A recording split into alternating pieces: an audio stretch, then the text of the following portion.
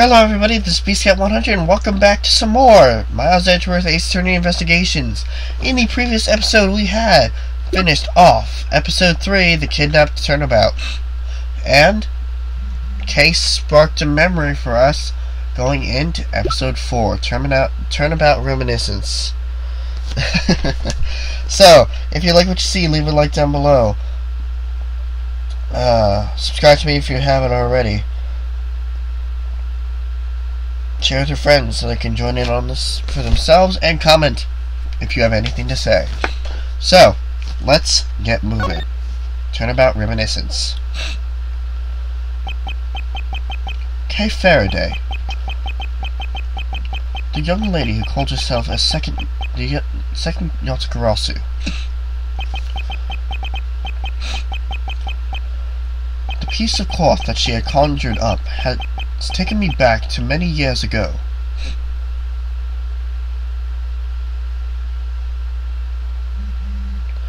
"7 years to be exact.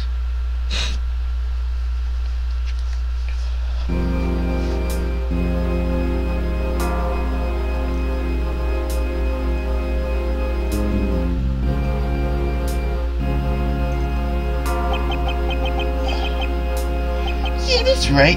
I did it. I killed that guy.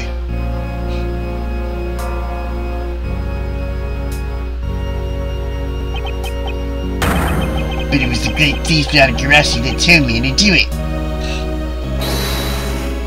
Objection. I asked the defendant, just what exactly are you trying to say?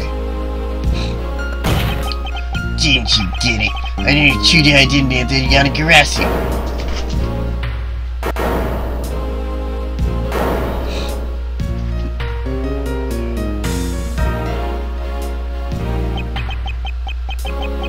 Yatagarasu. There's a man sitting over there at the prosecuting bench.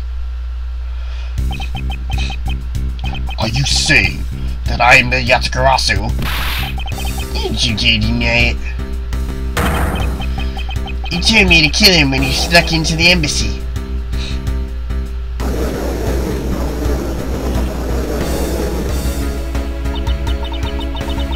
Are you claiming that Mr. Faraday is the Yatagarasu? Objection! Objection! Mr. Rao, I think we've heard just about enough out of you. Your Honor, please listen to me. I'm telling the truth. You gotta believe me.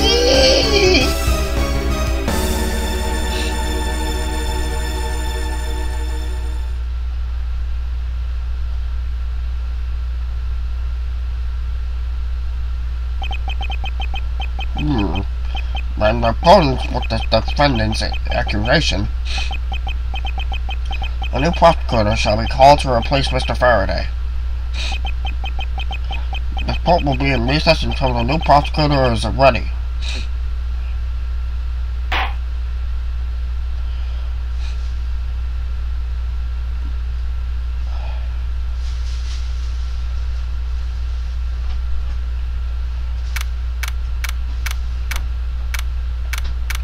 September 10th, 3:20 p.m., District Court, 3rd floor lobby.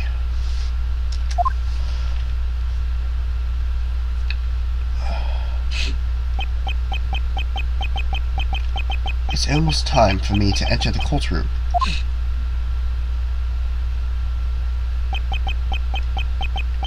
And so it is that my first assignment as prosecutor will be as a replacement for a prosecutor who's been accused by the defendant. Pardon me, I'm a little stuffed up today.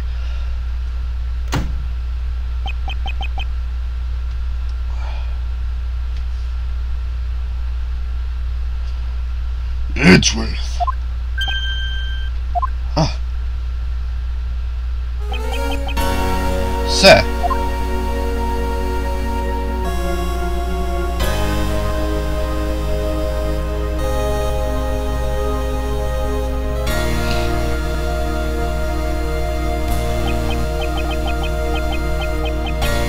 Read over all of the documents regarding this trial.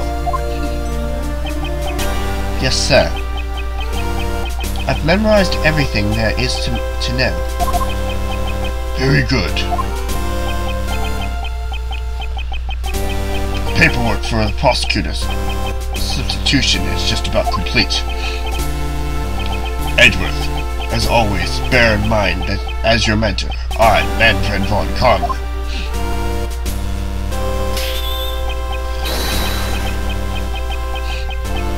Well, except nothing short of perfection.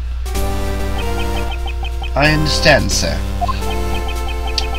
To have the chance to stand in court at such an early stage in my career, I am honored and proud.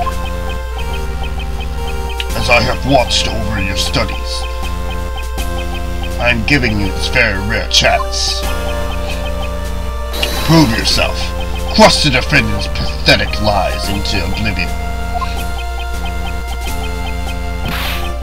Yes, sir.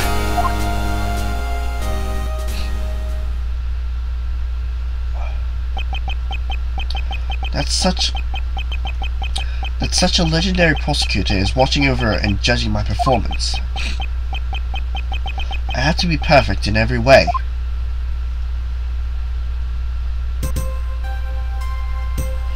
Alright, let's take a look at the organizer then. What do we have?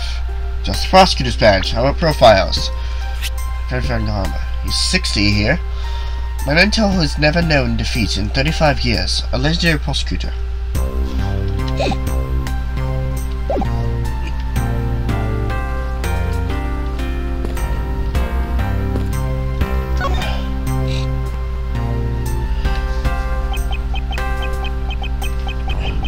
Today's trial should have ended in just 1 minute. Because the defendant was picked up by the security camera, correct? Exactly. The killer had the gall to say that he only killed because he was instructed to do so. Even more outrageous is his claim that the case prosecutor, Bern Faraday, gave the order. Ha! Faraday is such a fool. He's been cornered by his very own prey. Sir, are you acquainted with Mr. Bern Faraday? He's a pathetic man who speaks nothing but nonsense. Nonsense?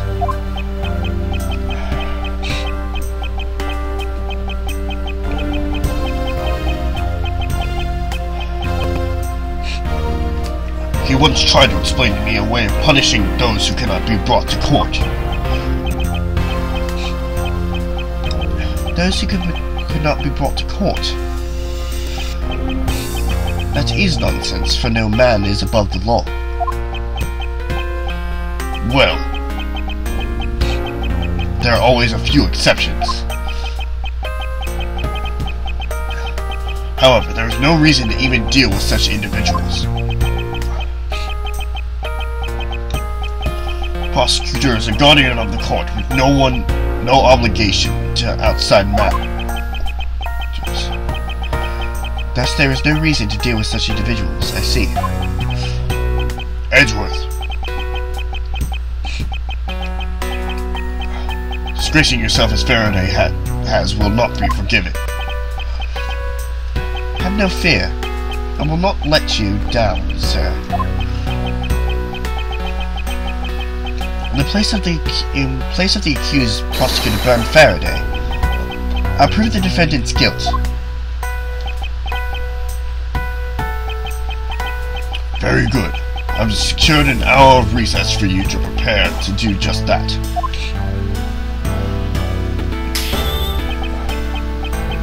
Show them all the power of Von Karma.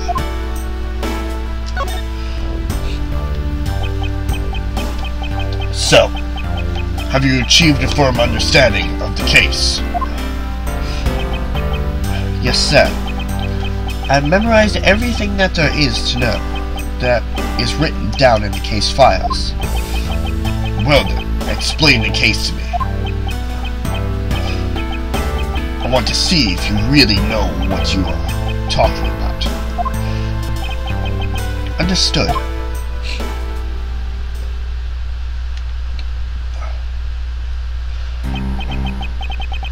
A murder was committed on September 8th in front of the Cadopian embassy. Really, Capcom? The Edgeworth, Mr. Dead Man, was a staff member at the embassy. The defendant in this case, Mr. Macro, was held for questioning the night of the incidents as he was deemed suspicious. He was quickly placed under arrest for possession of the murder weapon, a gun. Furthermore, at the time of the murder, the great thief Yatagarasu had successfully infiltrated the Cadopian embassy as well.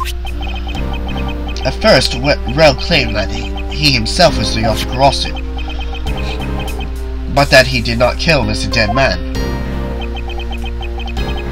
I wonder what he expected to gain from such a desperate lie. It's possible that he wanted to go down while in the spotlight if he is found guilty. There is surely no limit to people's inanity. But I digress. Continue, Edgeworth. Yes, sir. During the trial, the prosecutor presented the security footage that captured the murder.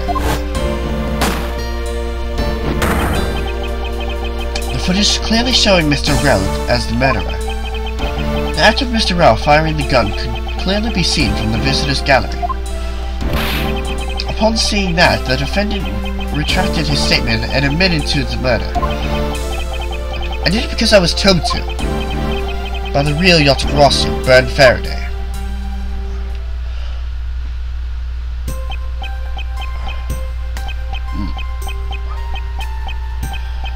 That sounds about right.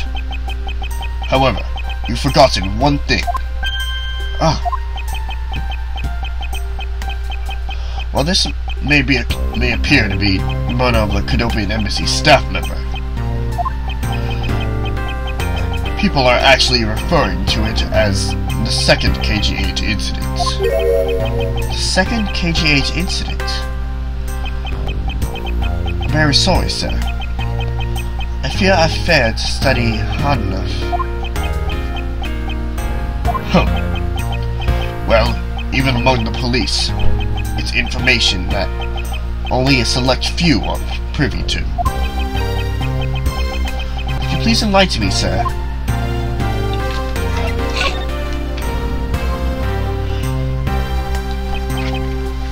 Sir, what do you mean by the second KG-8 incident? In order for me to tell you that, you must first learn about the original case. Take a look at these documents. This is a 3-year-old newspaper.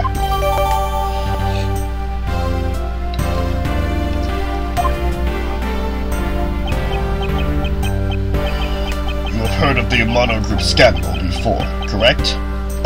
Let's take a look at the files.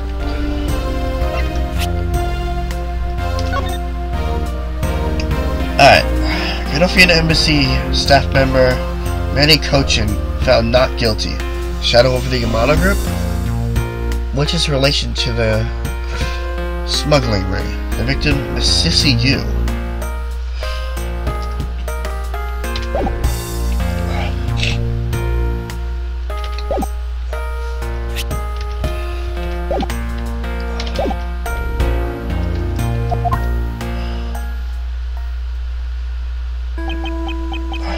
Yes, I have. The secretary of Amano, the Amano Group's director, was arrested under suspicion of smuggling. Correct.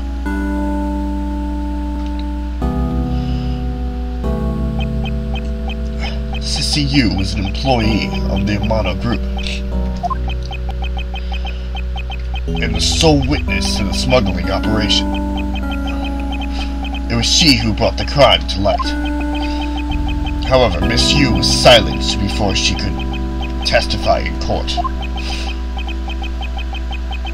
Was it a Kadopian embassy staff member arrested for the murder? Yes. A Kadopian by the name of Manny Kochin was the suspect. However, due to lack of evidence, the case was unresolved. Lack of evidence?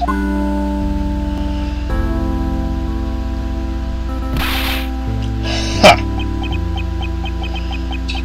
If only I was in charge of the case.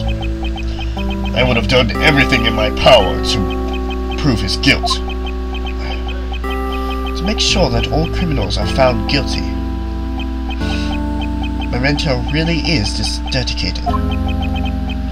Faraday was the prosecutor on the case then, and he was as pathetic as ever.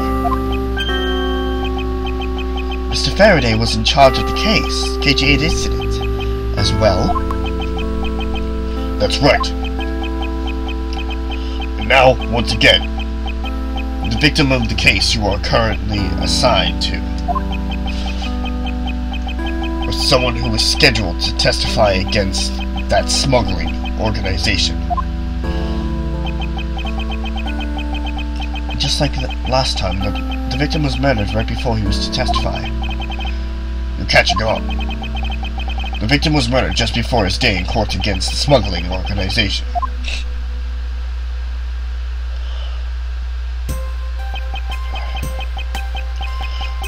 The events are occurring almost exactly the same way as they did in the KG8 incident. So that's why it's being called the second KG8 incident. Yes. Yet, there is one difference between the two cases. What would that be? The so-called noble thief that is sending everyone into an uproar. The great thief, Yatagarasu. Yatagarasu? I better find out more. Where are we at? A lot of talking. Alright. We'll finish up this conversation and then we'll call it an episode. If it is true that the Yatagarasu showed up at the Kadopian embassy, what could he or she have been after?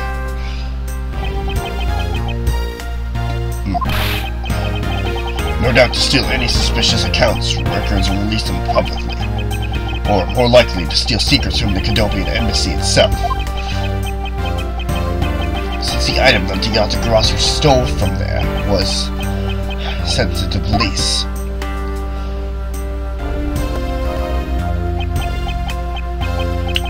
What was it that the Yatagarasu sent to the police? I don't know the details. Anything related to the Yatagarasu is getting the top secret treatment.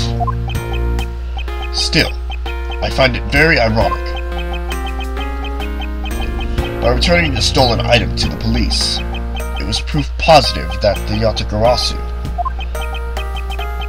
had infiltrated the embassy on the same day the staff member was killed.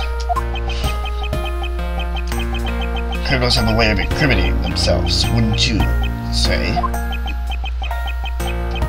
That would have to be the first time the Yatagarasu has left evidence behind, correct? Yes, indeed. If you wish to learn more about the Yatagarasu, then I suggest you ask Faraday. Mr. Faraday? He happens to be the prosecutor in charge of the Yatagarasu case, as well. He's a prosecutor in charge of both the KG8 incident and the Yatagarasu case. Mr. Faraday really has a lot on his plate.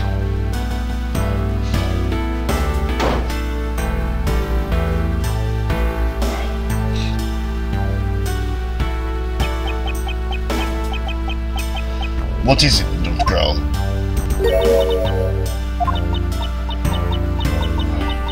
You scary, mister. Look! Did you need something? I want to trade these coins with you.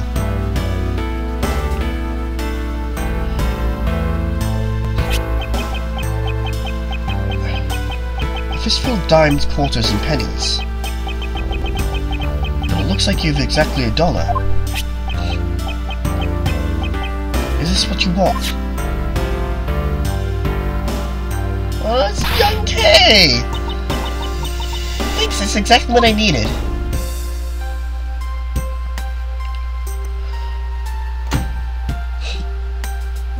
Young Kay is so cute! The child be here to watch the trial. How disrespectful for a child like that to be running around inside the courthouse. Does no one have the respect for this country? Judicial system anymore?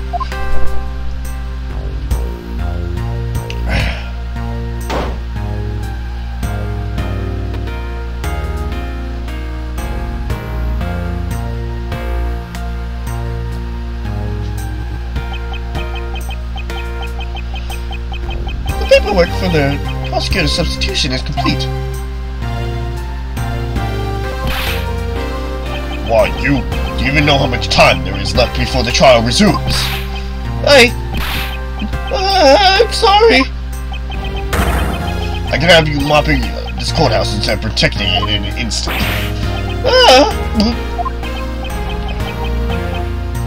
It's no bother, sir. Not being completely prepared proved to be a perfect handicap for me. Huh. A proud one you are. You had better collect the evidence from Faraday and prepare yourself. It's time for your debut, Edgeworth.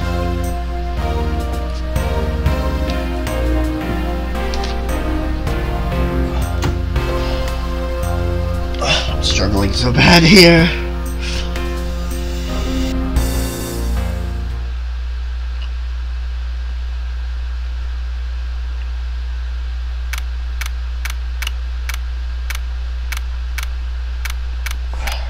Number 10, 4 p.m. District Court, courtroom number 3. Alright. Well, we are going to end this off here for today. In the next episode of Miles Edgeworth Ace Attorney Investigations Turnabout Reminiscence. Fuck me. We are going to go to court for like the one and only time. So, until then, I will see you guys later.